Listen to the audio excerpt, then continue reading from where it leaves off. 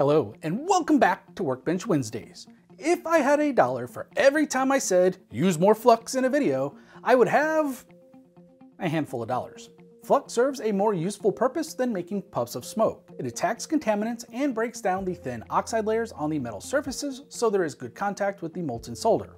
But there are a bunch of different types of fluxes and it could be confusing on which to get. So let's break down the different types, see how they get applied, talk about how to clean them up, and then at the end I'll give some suggestions. I also need a shout out to the Element 14 community members who gave me tips for this video. With that, let's go Flux.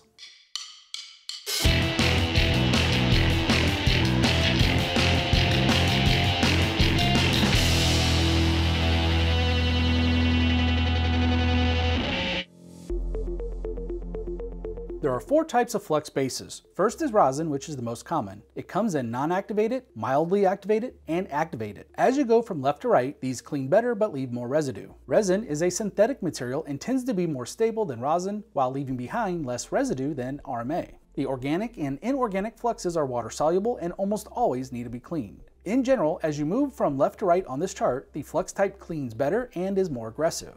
This IPC chart clarifies solder types, the residue left behind, and whether or not they contain halides.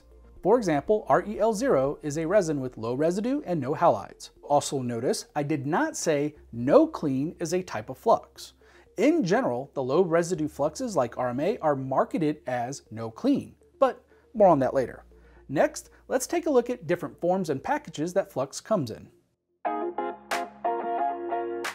This paste style looks like wax, but it is much softer. You can apply it with a brush or cotton swab to specific parts of a circuit. The viscosity causes it to stick in place, but your precision is kind of limited.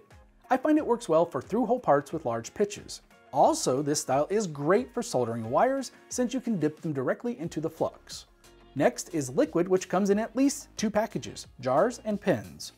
The liquid style from a jar is best applied with a brush, but I suppose you could use a cotton swab as well.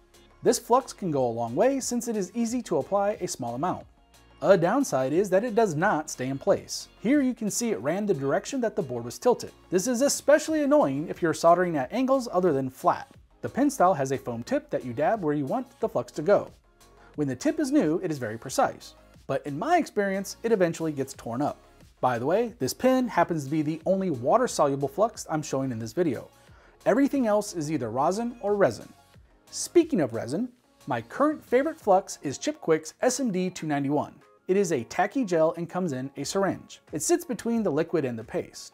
When applying it, the flux stays in place, and different tip sizes are useful for different applications.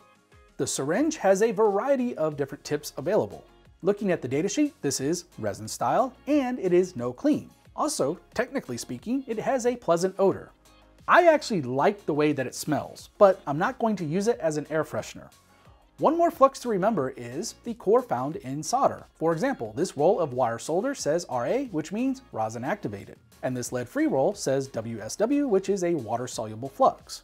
Now, the datasheet for the leaded RA solder says it does not need to be cleaned, but it also only refers to corrosiveness, not conductivity.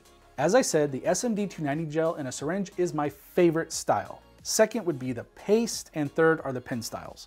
Now, let's go compare what each type of flux leaves behind. These PCBs are from the MLCC cap loss episode.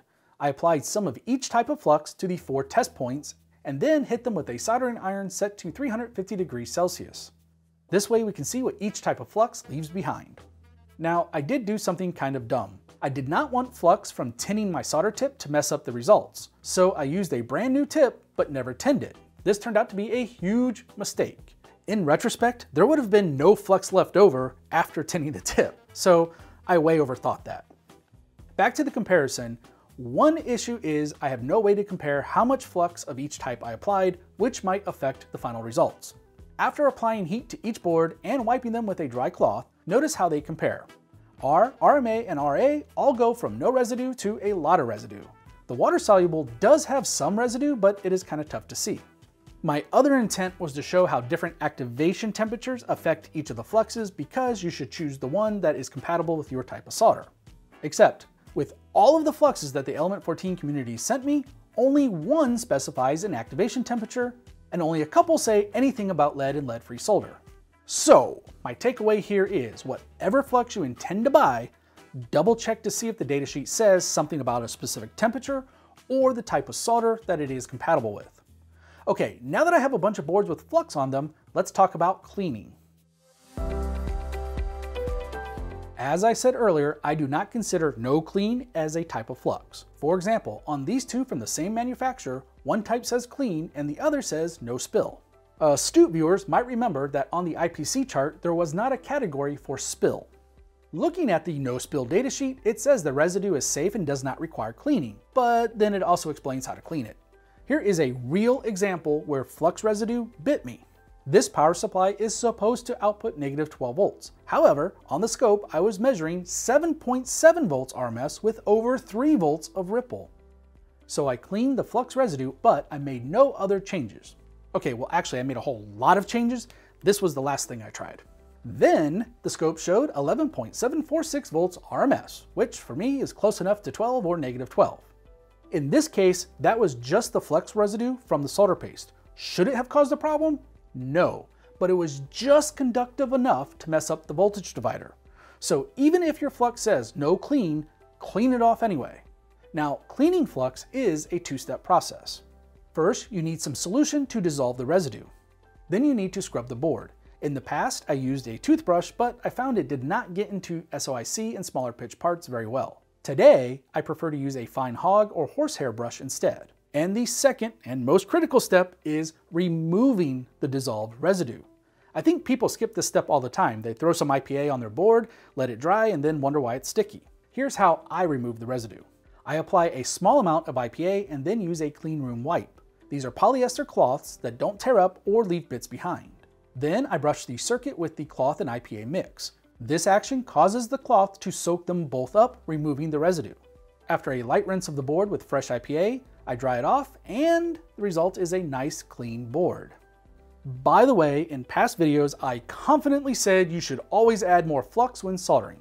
Yes, it will help, and I still recommend it, but realize if you use too much flux, you must clean your board after. Any unactivated flux left behind might be conductive or corrosive.